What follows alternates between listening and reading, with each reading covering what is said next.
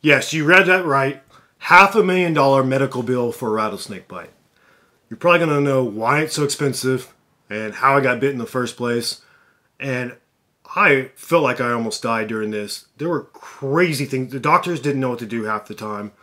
I had to like do some weird stuff myself just to treat myself. It was a nightmare all the way through. And I'll walk you guys through it. Long story short, I was photographing Southern Pacific rattlesnakes, which is known for having a pretty bad bite as far as rattlesnakes go. It's probably not a good one, but anyway, I was so stupid.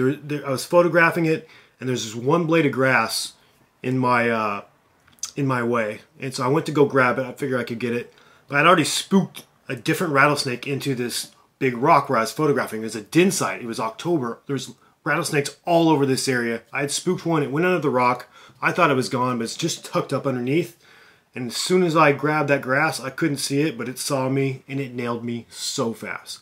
Stupid, stupid, stupid. That's my first thought, because I knew better. I worked with so many venomous snakes. You don't do that. It's irresponsible and dumb, but I did, and I paid for it. I saw two fangs. I mean, it was a flash. Bam! That fast. Two fangs penetrated, one in this finger and then one in my ring finger. Instantly felt some pain. I was like, oh no. Like, I screwed up so bad. And all this thought was while I was in the air, because I must have jumped 5 feet in the air, landed next to a huge rattlesnake, and I was like, whoa, buddy, you need to calm down. So I took a few feet away to be safe, called 911. I've got 0 cell service after a rattlesnake bite. So I took a deep breath. I said a prayer. Then I told myself, hey man, you've been through bad stuff before. It's going to be a bad day today, but at some point this day is going to be over. So my plan was to walk about 200 or 300 yards to my car, drive 20-ish minutes to the highway, get cell service, and call 911. But as soon as I started walking, I went down this ravine, and I heard this loud noise like an engine. And I was like, what is that? And right above the ridge, I could only see the top of it. I saw the top of a red truck, and I knew that was a fire truck. And it was like God had just sent this fire truck as soon as I got bitten. It was the most crazy thing ever. But there's a problem because it was going to drive by me while I was down in this tall grass. They're never going to see me. So my first instinct is to run. But you don't want to run after you get bitten by a rattlesnake. You're going to, cause the venom to spread more quickly. It's just not a good thing to do. But sometimes you got to make a decision. I made the decision. You got to catch that fire truck. That's your best chance. So I hauled as fast as I could. Got out there right in front of the truck, like 3 or 4 seconds before I would have missed it. And I hopped up on the side. I'm like, guys, I just got bitten by a rattlesnake. And they didn't believe me.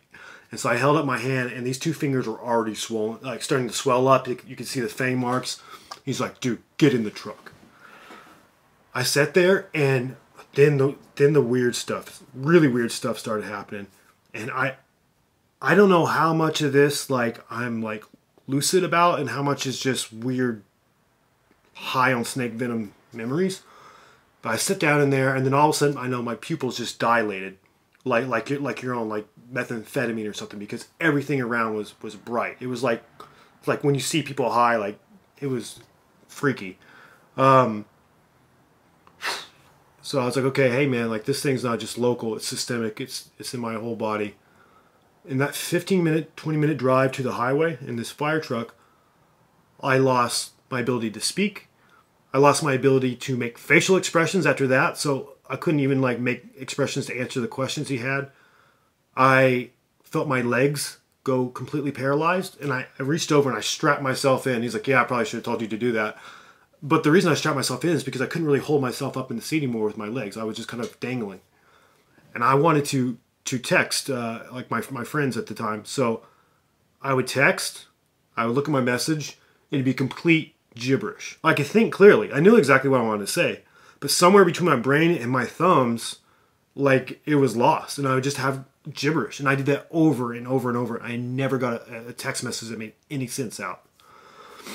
Then I felt myself going. And you hear stories about people like feel like their life force is leaving, like you can just feel it going, and I felt it, and that's when I got scared because I knew like the chance of me, I didn't think I was going to die from this.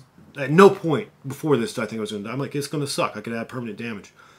That's when I realized I had a worse than normal bite. I could just feel myself going. I was going into shock is what was happening. They get me out of the fire truck. I'm not feeling any pain at this point because I'm just so out of it. I've got mucus down to here. I remember coughing because I felt like it was like mucus but dry. I couldn't breathe well, and I was coughing trying to clear it. And the fireman asked me like, "Hey man, please watch your mucus." And I was like embarrassed. Like, what? Sorry. I can barely talk because my mouth is paralyzed. Sorry about the mucus, man. If you're watching, then I hear him go say like, "He's going." And I'm like, I'm looking around like, who's going where? And I realized it was me.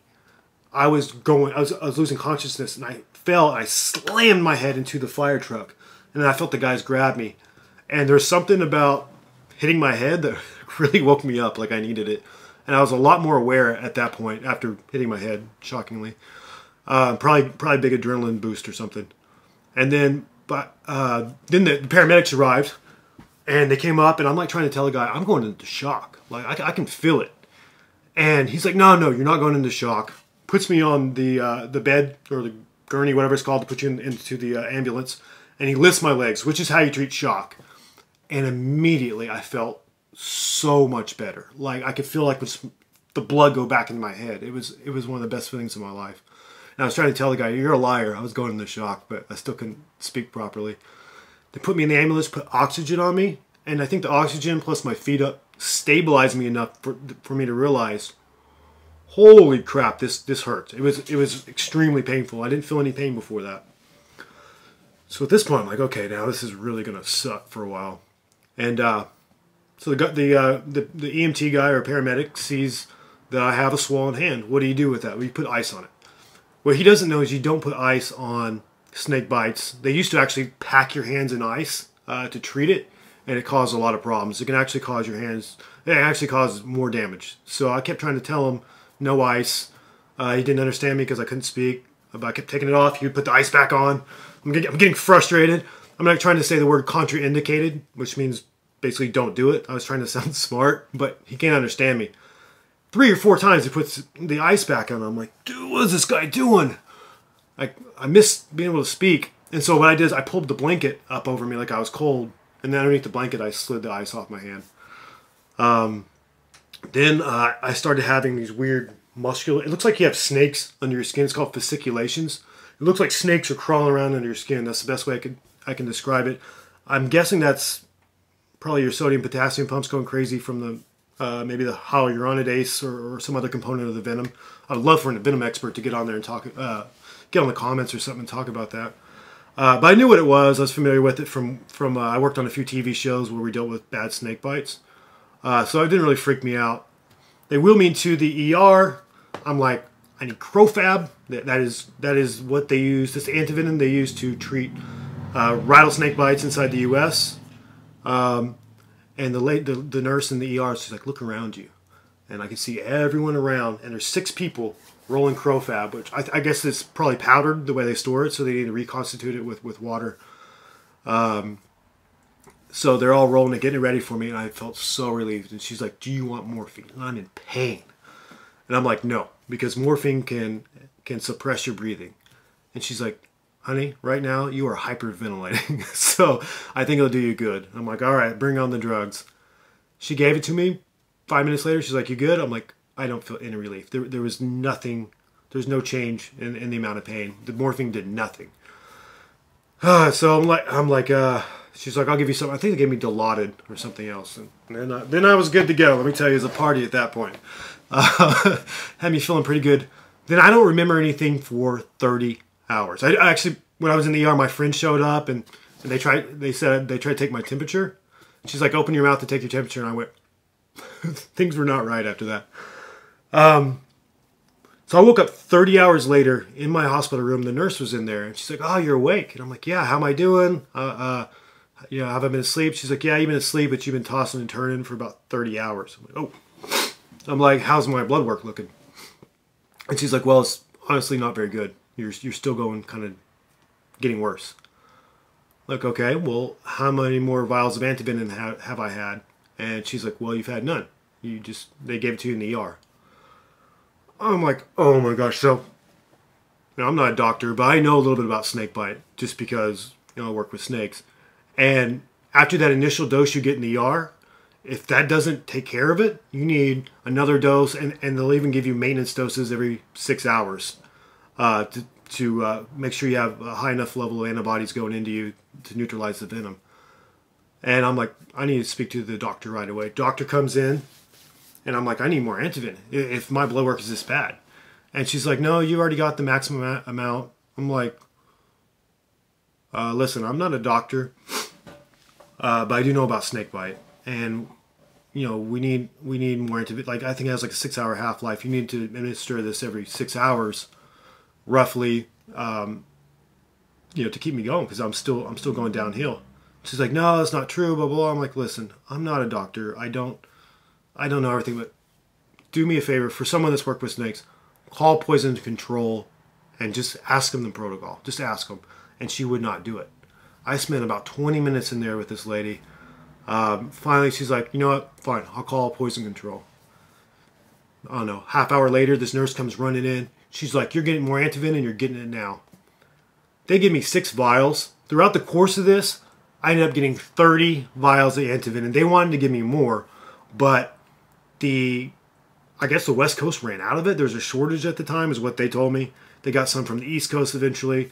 At 30 vials, I finally started doing better at about day 5. But they said I needed more. It was close enough, basically, for them to stop giving me Antiven. It's pretty crazy. And there was a lot of concern along the way that the Antiven was not working properly. And this is the case a lot with Southern Pacific rattlesnake bites, the rattlesnake around Los Angeles. So anybody that watches this at Hikes Runyon Canyon and stuff, I know there's millions of people that do it, probably every year. That's the snake there, and the Antiven is not particularly effective. I'm guessing because they don't use that snake in the production, that you get some crossover effect from the other snakes they use, but it's not perfect. Anyone has more information on that, I'd love to hear about it. But she came in one day, and my friend was there, Mike, and he's a snake expert. And she's like, this Antiven is not working. We think that you have misidentified the snake, or it could have been an exotic snake. And I'm like, no, it's the only rattlesnake around this part of Los Angeles, Crotalus helleri, the Southern Pacific rattlesnake. And she got mad and left, and my buddy Mike was like, you should have just said gray, buddy. And I'm like, you're probably right. Then I started having my most concerning symptom, at least to me. My blood work is terrible. I think your platelet count, which is one of your clotting factors, is normally 150 to 400. Mine was down to 19. And if you slip down in the single digits, you're starting to bleed out all of your orifices, all of them. And so I was pretty freaked out by that. But I noticed around day 3 or 4, how am I going to put this family friendly? You got the twig and you got the berries, right? So my twig was looking more like the berries. It was just round and full of fluid and like dead blood. It was disgusting. And so I called the doctor in. I'm like, sorry to show you this. She's like, I'm a doctor, I don't care. And then I showed her and she's like, okay, that's weird. I'm like, yeah, that's weird. So she looks at it for a minute. And she's like, I'm not sure what's going on. And then she starts to look at my arm. And I'm like, doctor, forget my arm, save my... And she like laughed at my joke. And I'm like, but I'm not joking. I'm not joking at all. That's pretty scary.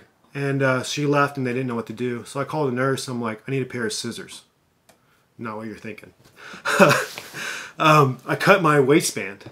And what I remember is that lymph travels just under the skin. And it's probably a lot of lymph fluid that's causing this buildup, was my best guess. So I cut my waistband, which is super tight because my whole body was swollen.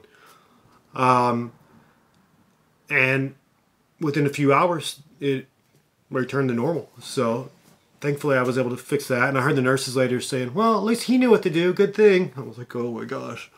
And it's not the hospital's fault. I would actually love to go back to that hospital. I don't ever want to go back to the hospital. But if I had to go to the hospital, I'd go back to this one because otherwise it was really good. But they don't know a lot about snake bite. It's not a common thing for them.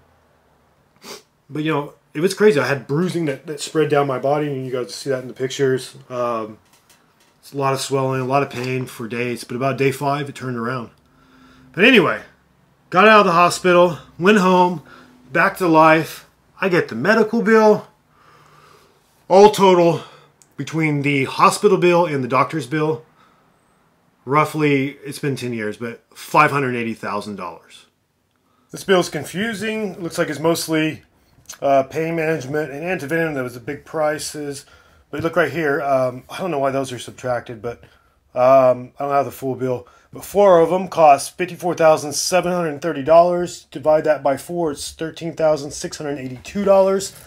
So I had 30 times $13,682, which comes to $410,475. So the bulk of what I was billed for was antivenom. This was in 2011. I lost my health insurance after the 2008 crash around 2009. So I have no health insurance. So I don't know what I'm going to do. But the hospital had a charity. And they said I can apply for this charity. And I thought there's no way they're going to forgive that much money. And they forgave my entire hospital bill.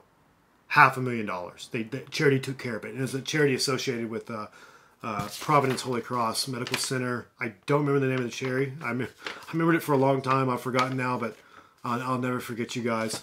I still owed around $80,000 to like the doctors that came and saw me. They were a separate thing, but still, that was a huge deal. And I've got this bill. This is the only thing I can find left, and it's not the full bill. This one's for $68,000. But it was crazy. So that's my snakebite experience. So if I have any advice to anyone, if you're going to work with venomous snakes, try to get some health insurance. And more importantly, probably, not to get all preachy, but use hooks or gloves, something.